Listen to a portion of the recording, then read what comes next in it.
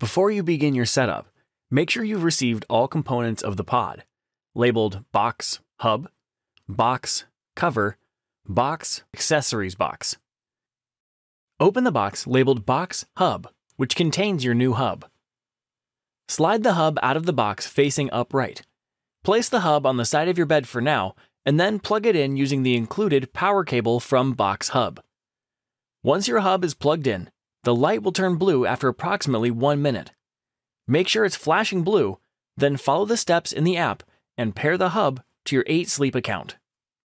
Open the box labeled box cover. This contains your pod cover that will fit over your mattress, similar to a fitted sheet.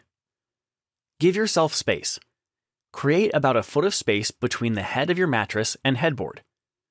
Place the cover onto the mattress and turn inside out. The guidance sticker should be in the top left corner.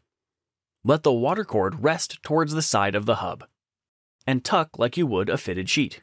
Make sure the cover is well fitted under the mattress with no wrinkles or folds. Ensure the water cord lies flat against the bed. The pod will not operate if the cord is kinked.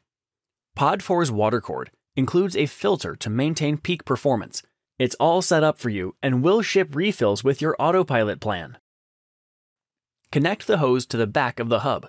It will click on each side when secured. The USB cable should hang on the right side.